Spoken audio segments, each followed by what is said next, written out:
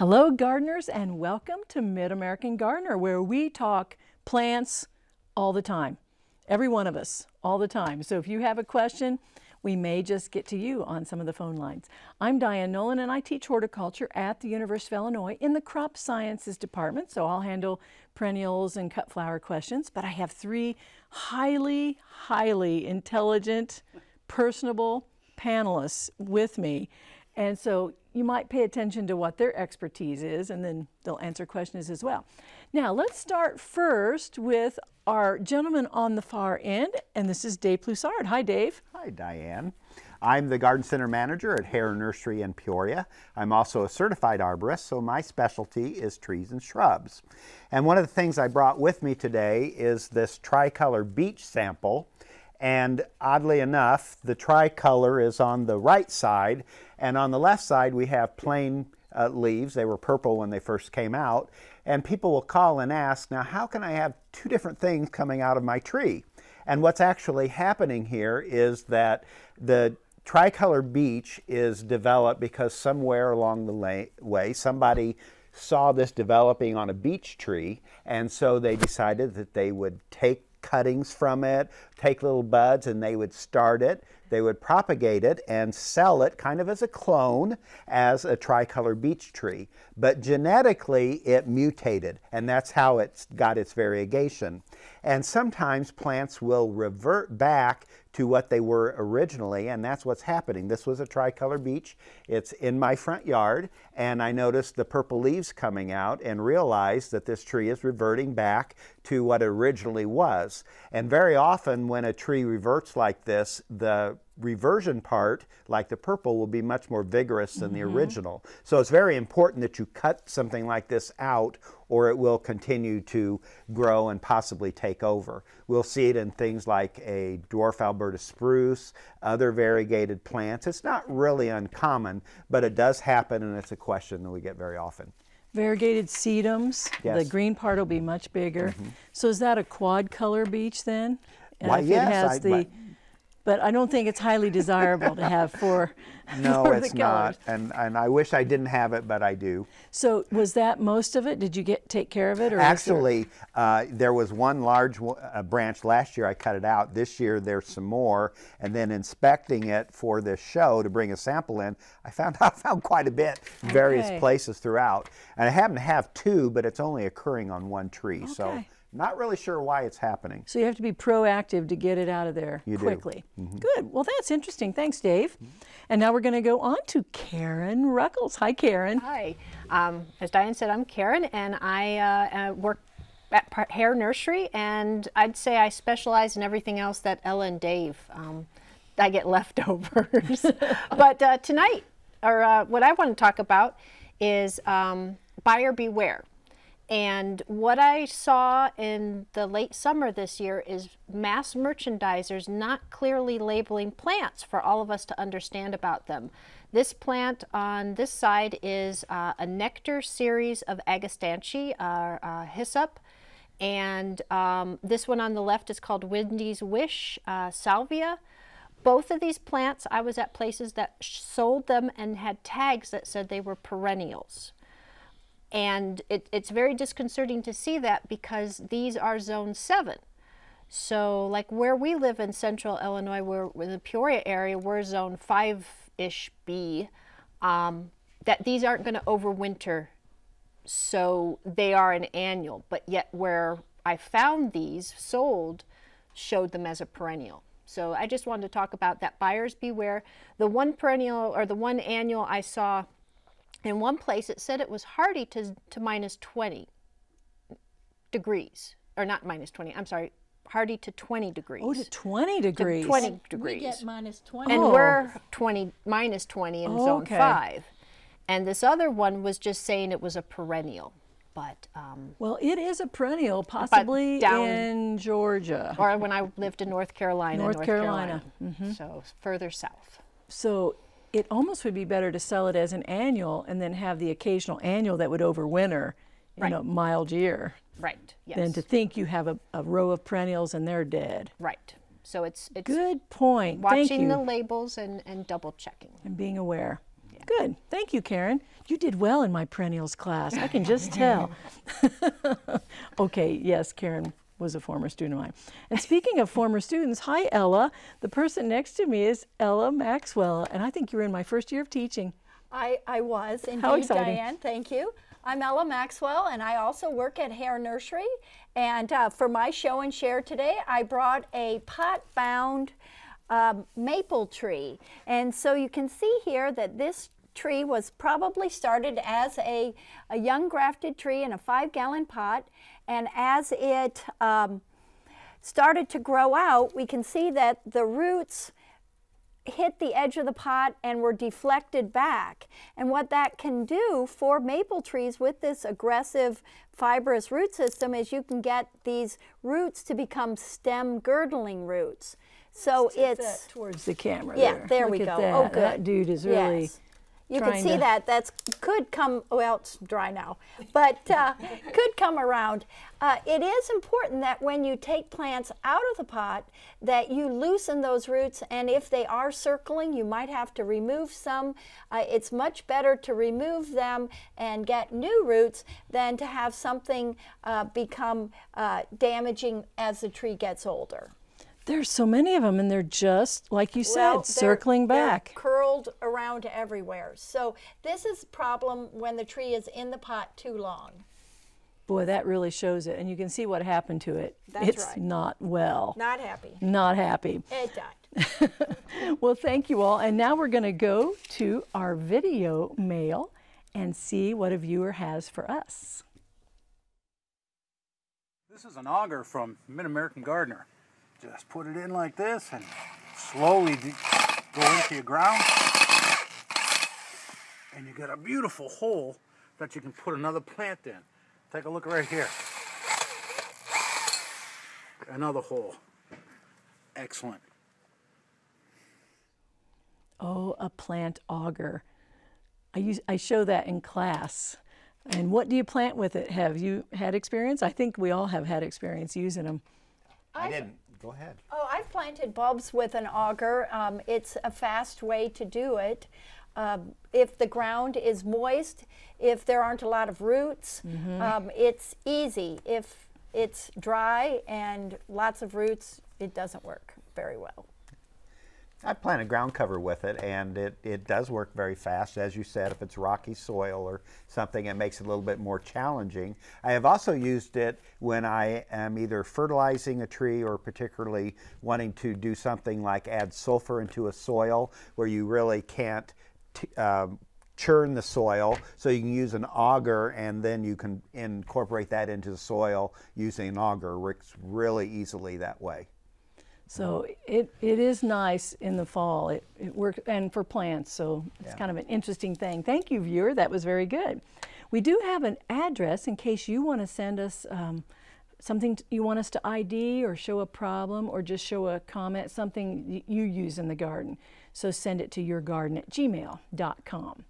Okay, let's go to the phone lines. And surprise, surprise, we have tomato questions coming up. Let's start with line 2 about tomatoes. Hi there.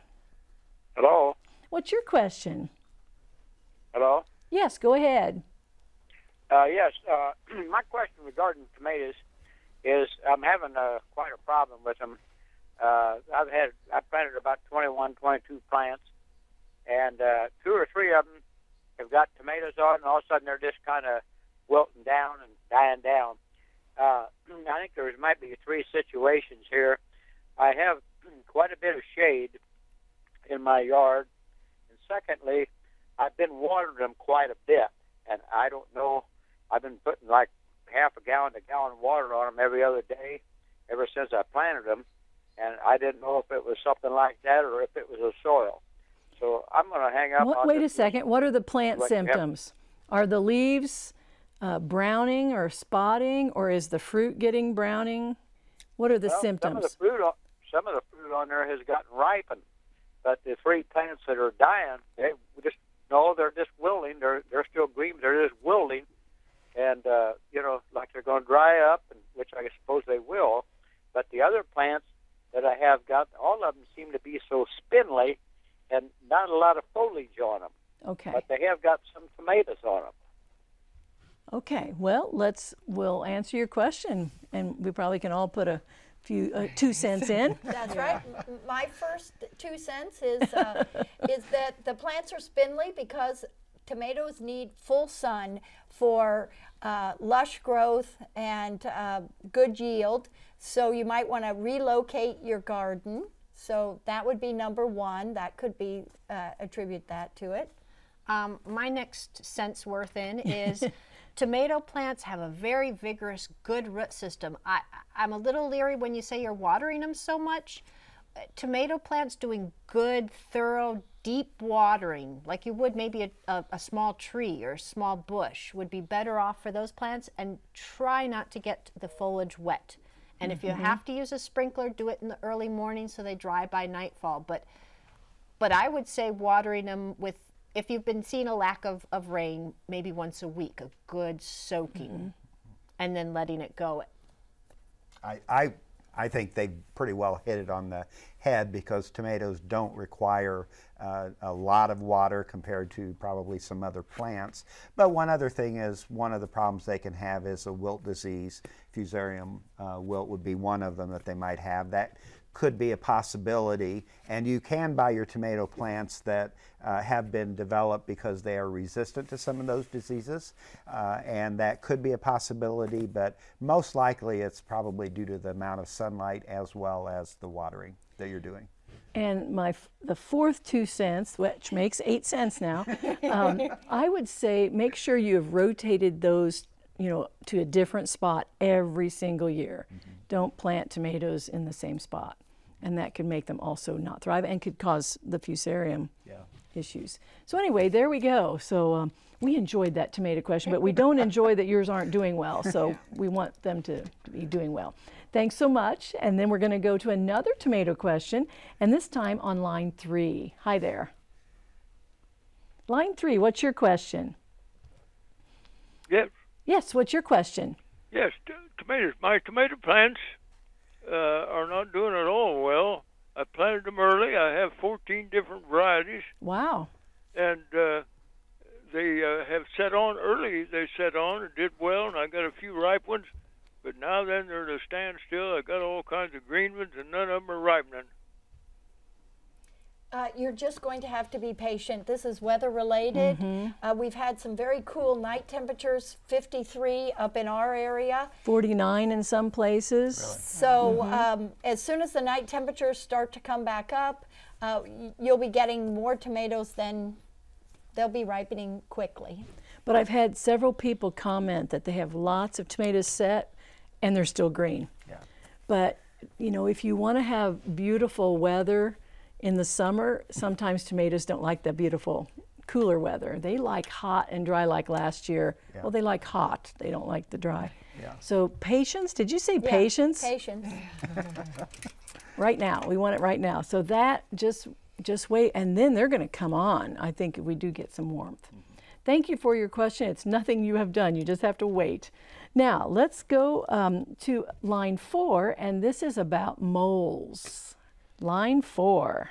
Hello, good evening. Hi. First of all, we appreciate your program very much. It's very informative. Thank you. My mole problem is the proverbial thing, but they look different this time. They are not making runs through the yard. They're making piles of dirt. So my first question is, why are they doing that? And the follow-up part of it is, my sister-in-law claims mothballs are wonderful. And I've kind of, from listening to the program in the past, kind of dismissed that as a possibility, but I did use them, and one of the moles kicked the mothballs out and went right back to his hole. That's interesting. That okay. answered that. All right. What are you guys' remedies for moles? Well, I think maybe, from what I understand with the life cycle of moles, why you might see more mounding of soil is they might be building a den for raising young, and they typically go down deeper and will have 2 ways down into it. So that might be why a family has started in your area. I think a lot of people have found, unfortunately, the drastic measures is the best measure of either using the traps and killing them, or now a lot of people are finding effectiveness with these poison worms. And I've heard a lot of people have good reports with that, but the problem is when you're in a high density, it seems like you do maybe kill off some, and there's more right behind them. So I think it's a little scary with what numbers you might be dealing with. That makes sense about the piles, because I have seen that a lot. Because the soil is moister this year than last year, so they're able to dig. Wow. Well, the density part was not encouraging, but it's facts, isn't it? Wow. Okay, well, don't go away, because we want to show you a special Did You Know? Stay tuned.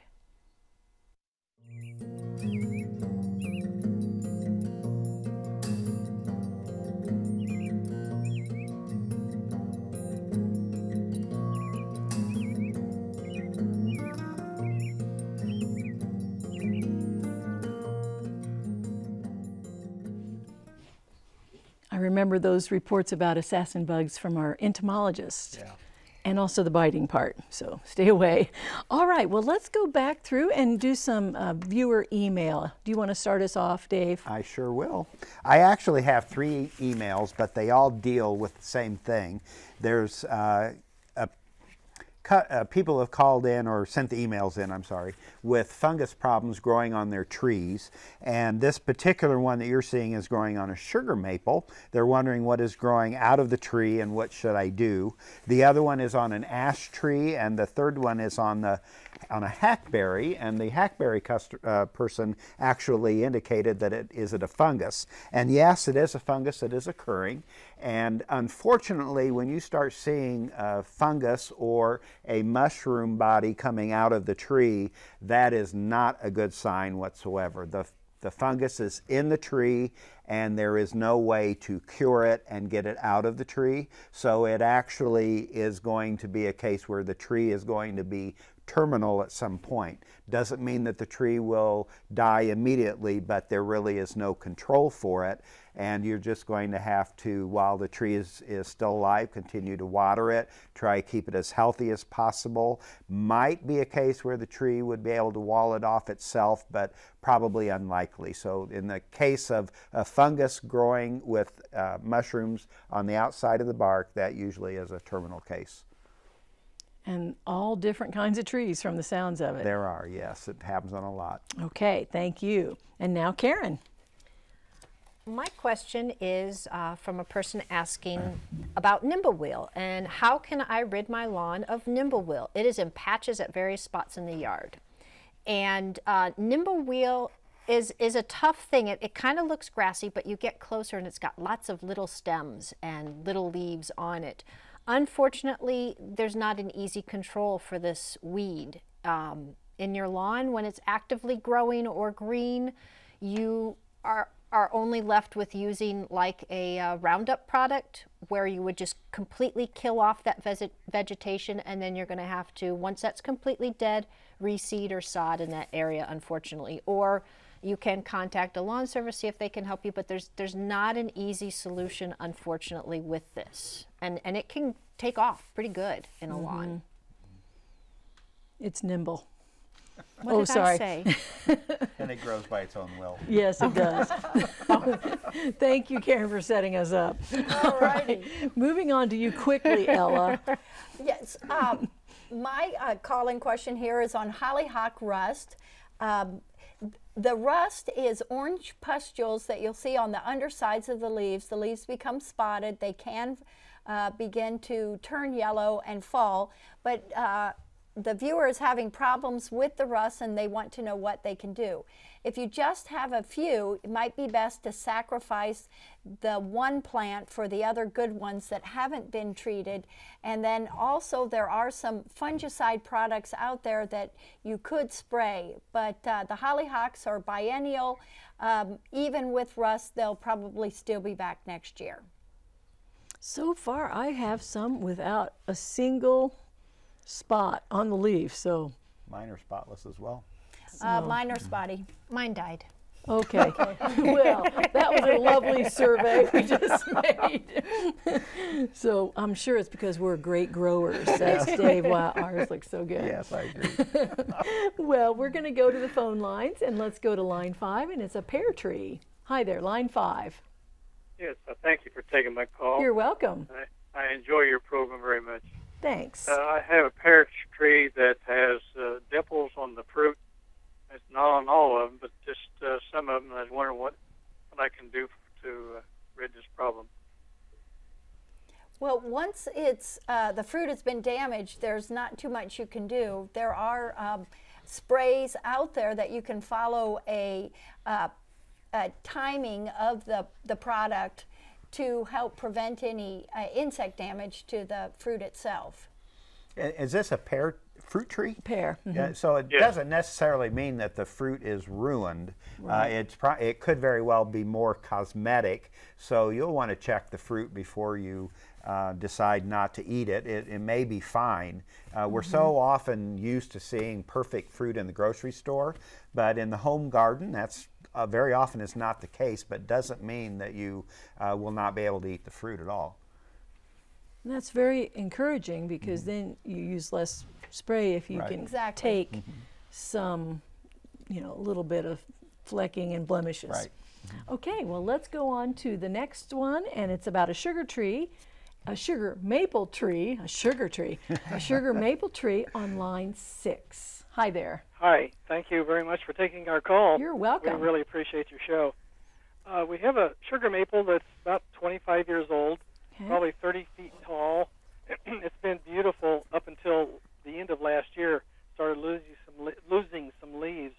This year we have very few leaves on the inner portion of the tree. Out on the tips there are some leaves, but it looks like it's going downhill pretty fast. Any suggestions? Well, that can be a number of different things. It probably would be something that you're going to need to have a tree service look at. If you can look at the tree and determine if there's enough potential for the tree to recover. If it's gotten to the point where you're already lost most of the leaves, that's not encouraging, but it would be difficult from our standpoint over the phone to try and determine what that very cause could be. Although Ella's earlier show and tell where she showed girdling root, very often problems occur 90% of them below ground when you can't see what's going on at the top, and we don't always know what that problem is, and very well could be something that is associated with the roots. It could be occurring in the trunk, and if there's nothing you can see visually, it may not be something that you yourself are going to be able to correct without professional help. Or until it does fail completely and you have to have it removed, and then you can finally see the whole story. That's unfortunately very often true. Yeah. Your advice. So there's your answer, but it could be tense. So I hope it turns out, I hope it's environmental, but it very well may be something underground. Okay, thank you very much for your call, and let's go to an arborvitae question, and it's on line 2. Hi there, line 2. Thank you for taking my call. You're welcome. It sounds like a night for trees. We have a large tree in back of a row of arborvitaes. The arborvitaes are about 20 to 30 feet tall. And the contractor cut down the big tree and dropped the limbs, and they fell on the arborvitaes and broke limbs off. Would the arborvitaes reproduce limbs again, or once the limb is gone, it's gone? They'll make limbs again. So you could shear them, or you'll see them fill in, but slowly. And it's something that, unfortunately, there was damage, but they will grow out of it. I would think so. And you can kind of prune it to thin it at the and hide it. That's very good. That's what I was trying to say. Very succinct, to hide it. Yeah. So that's good news. I'm glad to have good news after maybe not so good news. All right, well, are you ready for the quiz for right now? Let's go to it and see if you know the answer.